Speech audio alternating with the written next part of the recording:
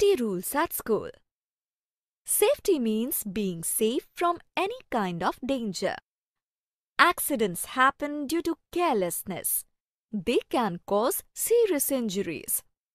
Following safety rules can prevent us from getting hurt. On our way to school, we must wait for the bus in a queue at the bus stop.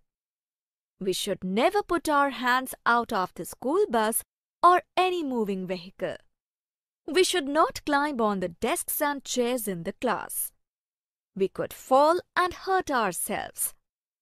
We should not run up and down the stairs as we may fall and hurt ourselves. We should never play with sharp objects like knives, scissors, blades, or a compass as we could hurt ourselves. In the school playground, while playing on the swings, we should never push each other. We should stand away from the swing while waiting for our turn. While entering or leaving our class, we should always walk in a queue.